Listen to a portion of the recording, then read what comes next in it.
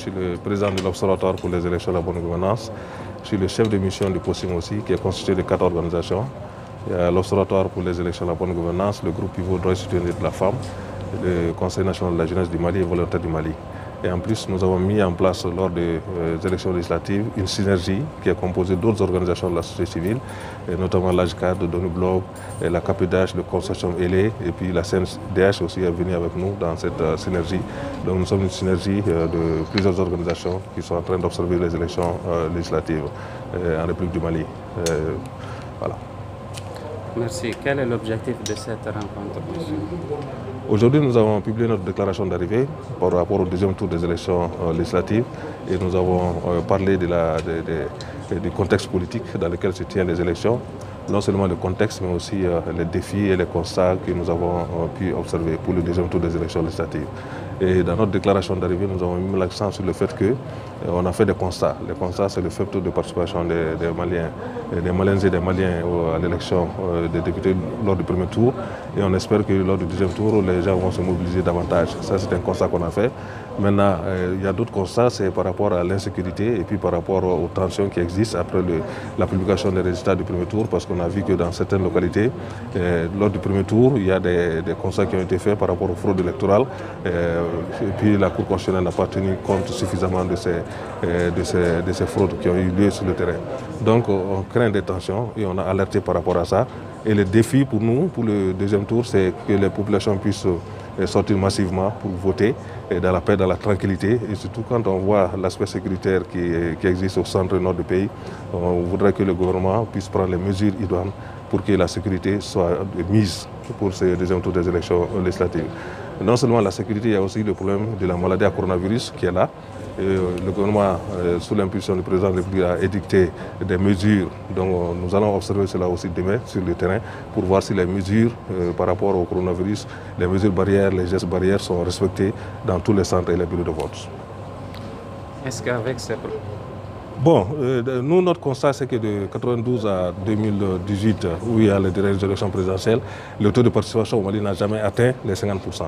Donc cela pose un problème fondamental dans la gestion des élections en République du Mali, parce que quand on voit aussi la communication électorale qui est faite à l'endroit des populations, sur l'ensemble de la population du Mali, quand tu prends les 100% de la population du Mali, c'est 17% qui est francophone. Donc les 83, les 73 autres pourcents comprennent d'autres langues, comme le Bambara, comme le Peul, comme le Sinofo. Donc il y a d'autres langues nationales qui doivent être mises à profit dans la communication électorale. Cela n'est pas le cas. Et on a vu de 92 à aujourd'hui, le taux n'a jamais atteint les 50%. Les plus forts taux de participation pour les élections présidentielles, c'était en 2013, où il y a eu 39% au premier tour, et puis au deuxième tour, il y avait 37%. Et puis les législatives de 2013 aussi constituent le plus fort taux de participation, où il y a eu 37% au premier tour et puis 35% au deuxième tour.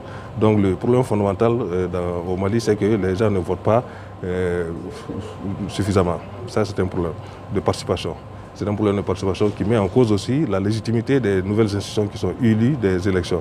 Parce que quand on n'est pas élu avec un fort taux de participation, ça pose un problème de légitimité et de représentativité. Ça veut dire que les Maliens et les Maliens ne se reconnaissent pas suffisamment dans les institutions de la République du Mali. Donc c'est un problème fondamental. Maintenant, on a remarqué aussi que de 92 à aujourd'hui, le taux de participation au premier tour est toujours plus haut que le taux de participation au deuxième tour. Parce qu'au deuxième tour, si on se réfère aux élections législatives actuelles, on voit que le plus fort taux de participation, c'est dans le nord du pays, c'est au nord.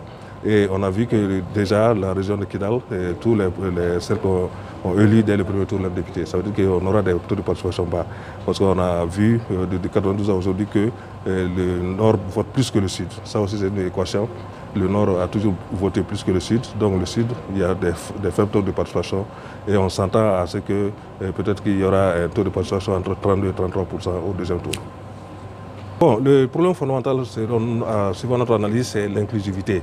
Parce que quand on voit même l'organisation des élections de 2020, les élections législatives, les élections ont été convoquées sur la base de 147 sièges. Or, les 147 sièges qui sont à l'Assemblée nationale sont issus du recensement administratif de 1996. En 1996, la population du Mali n'atteignait pas 10 millions. Donc on a dit que si la population n'atteint pas 10 millions, on a droit à 147 députés. Mais en 2020, la population représente plus de 20 millions. On a plus de 20 millions d'habitants en République du Mali. Donc continuer avec les 147 députés pour représenter le peuple malien, nous pensons que ce n'est pas tellement inclusif. Ça, c'est un problème fondamental. Mais comme le président de la République l'a dit aussi, c'est à partir du dialogue national inclusif qu'on a dit d'aller avec les 147 députés et après faire des réformes pour qu'on puisse prendre en compte les nouvelles régions, les nouvelles cercles. Parce que quand on prend aussi le décret de convocation du collège électoral, ce décret a visé une loi de 2012 qui a créé déjà non seulement les 19 régions, les 19 nouvelles régions en République du Mali, mais aussi 11 cercles au niveau du nord. Les régions de Taoudeni, les régions de Menaka, et puis le cercle dans la région de Gao, il y a un administrateur qui a été créé. Dans la région de Kidal, il y a Achibogo qui a été créé. Donc ça veut dire qu'il y a 11 cercles qui ont été créés et le décret de convocation du collège électoral de 2020 a visé ces lois. Ça veut dire qu'il n'y a pas eu l'inclusivité comme on le souhaite par rapport à la participation électorale. Parce que quand on dit, quand on vise dans le décret, la loi 2012, et que dans la loi électorale aussi dit que les élections législatives, c'est dans les circonscriptions électorales, et les circonscriptions électorales pour les élections législatives, c'est les cercles et les communes du district de Bamako. S'il y a 11 cercles qui existent déjà, donc normalement, au lieu de 49 cercles, on devrait avoir 60 cercles. Et puis, on devra avoir 6 communes du district de Bamako. Ça veut dire que les 11 cercles devraient être concernés par les élections législatives de 2020. Mais comme la loi organique des députés n'a pas changé, la loi organique qui institue le nombre de députés dit toujours que c'est les 147 sièges. Si c'est les 147 sièges, ça ne représente pas le Mali d'aujourd'hui. Parce que le Mali d'aujourd'hui n'est pas à 10 millions, mais à 20 millions d'habitants. Donc on aurait pu avoir 300 députés à élire cette année 2020. Cela n'a pas été le cas. Donc c'était un enjeu des élections législatives de 2020. Mais par rapport à ce que tout le monde a accepté, parce que c'est la classe politique qui va aux élections, et puis les candidats indépendants, ils ont accepté qu'on aille aux élections avec les 147 députés. On est en train d'aller avec les 147 députés, même si par ailleurs, selon les dernières informations, le ministère de l'administration veut revenir encore pour organiser des élections législatives dans les 11 nouveaux cercles du Nord. Cela va poser aussi le problème des régions du Sud. Les régions du Sud qui ont été créées, mais dont les cercles n'ont pas été créés et qui prétendent aussi avoir des députés supplémentaires. Donc c'est un problème fondamental pour nous et qu'on pose. Mais quand la classe politique et le gouvernement se mettent d'accord, nous, en tant qu'organisation de la société civile, on est en train de suivre, mais on alerte sur les dysfonctionnements et pour dire qu'il faut beaucoup plus d'exclusivité, beaucoup plus de transparence dans le procédé électoral. Bon, à notre sens, le premier tour, ça s'est passé sur toute l'étendue du territoire national. Dans tous les chefs de cercle, il y a eu des opérations de vote. Maintenant, par rapport à des villages, des hameaux, il n'y a pas eu de vote. Ça, on est d'accord là-dessus. Et c'est pourquoi on a dit dans nos recommandations dès le premier tour et puis aussi dans notre déclaration d'aujourd'hui, il faut que le ministère de l'administration territoriale puisse publier la liste des bureaux de vote, des résultats, bureau de vote par bureau de vote. Cela procède de la transparence du processus électoral. Parce que quand on prend la loi électorale dit clairement qu'après les opérations de vote, chaque président du bureau de vote doit afficher devant sa porte les résultats. Alors si les présidents du bureau de vote affichent devant leur porte les résultats, ça veut dire que les résultats sont publics. Les résultats ne sont plus privés. Donc personne ne peut dire les résultats, je ne les publie pas. Donc cela doit pousser le ministère de l'administration territoriale, comme en 2018, à publier les résultats bureau de vote par bureau de vote. Et aussi à publier les bureaux de vote non fonctionnels. Parce que quand la Cour constitutionnelle a publié les résultats du premier tour, elle dit qu'elle a reçu les listes du ministère de l'administration territoriale, mais les citoyens et les citoyennes du Mali sont en droit de réclamer la publication des listes bureau de vote par bureau de vote pour savoir qui a voté, qui ne l'a pas voté. Parce que cette semaine même, vous avez peut-être suivi avec nous qu'au niveau de Mopti, il y a le tribunal qui a condamné des gens qui ont été pris en flagrant délit de bourrage d'urne. Or, la Cour constitutionnelle a comptabilisé tous ces bourrages d'urnes dans ces résultats.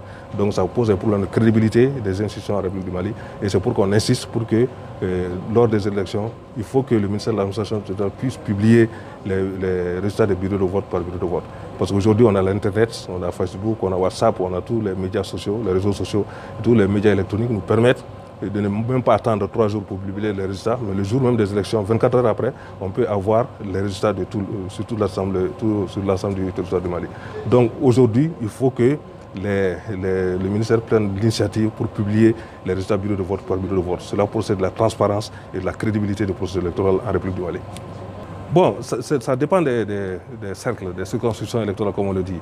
Et dans certaines circonscriptions électorales où il n'y a que 2 listes, c'est facilement on peut élire dès le premier tour. Parce que quand on prend le le mode de scrutin, le mode d'élection des députés à la République du Mali, c'est le scrutin majoritaire à 2 tours. Si au premier tour, aucune liste n'atteint la majorité absolue, on est obligé d'aller au deuxième tour. Donc pour cette fois-ci, on a vu dans les localités, certains ont atteint la majorité absolue, plus de 50% dès le premier tour, donc ils ne vont pas aller au deuxième tour. Cela est possible de tout temps. Quand on a organisé les élections législatives à la République du Mali, ça a toujours été le cas. Vous, en tant qu'il y a des partis politiques qui ont des candidats dans les circonscriptions électorales du Mali, tant qu'il y a des candidats indépendants aussi qui sortent pour aller aux élections, en tant qu'organisation de la société civile, nous sommes installés partout sur l'étendue du territoire. On n'enlève pas des gens de Bamako pour aller à Kidal ou bien pour aller à Tinesako ou bien à Songo. C'est les natifs même des différentes localités qui sont là et qu'on forme et qui exécutent la mission d'observation nationale. Donc tant qu'il y a des élections, nous sommes toujours prêts à aller sur le terrain pour l'observation. Je rappelle déjà que l'observatrice de la Pocim qui a été enlevée le premier tour a été libérée le même jour et donc ça n'a pas créé d'incident à ce niveau. On fait des recommandations. Quand on voit déjà au premier tour, on a fait beaucoup de recommandations au niveau du gouvernement parce qu'on s'est rendu compte que lors du premier tour, les mesures sécuritaires et puis les mesures sanitaires n'étaient pas appliquées partout, surtout dans les zones rurales. Donc notre mission, c'est d'alerter le gouvernement pour leur dire voici ce qu'on a constaté sur le terrain. On a informé le ministre de l'administration territoriale, on a informé le Premier ministre et d'ailleurs c'était un bon point pour nous parce que le Premier ministre nous a répondu pour dire qu'ils ont reçu nos différentes recommandations, nos différentes déclarations et qu'ils sont prêts à aller dans ce sens.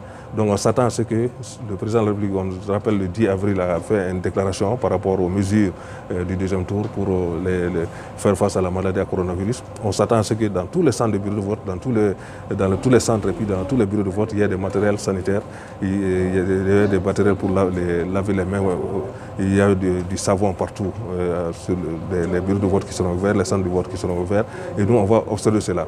Et si ce n'est pas appliqué, le dimanche, le jour du vote, nous allons faire 4 communiqués le jour du vote pour alerter par rapport aux insuffisances, aux dysfonctionnements, pour que le ministère de l'administration territoriale aussi puisse les corriger en temps réel. Parce que c'est ça qui est demandé, en temps réel, corriger les insuffisances, les dysfonctionnements pour que les Maliennes et les Maliens puissent voter dans la paix, dans la tranquillité et aussi en respectant les mesures liées au coronavirus. Dites-nous quel est le terrain, chaque observateur a une grille d'observation intégrée. Et au niveau de l'autorité radicale, nous avons mis en place 3 chambres. Il y a déjà 20 gestionnaires qui sont là, qui reçoivent les données remontées par les grilles des observateurs. Chaque observateur est fixe dans un certain bureau de vote.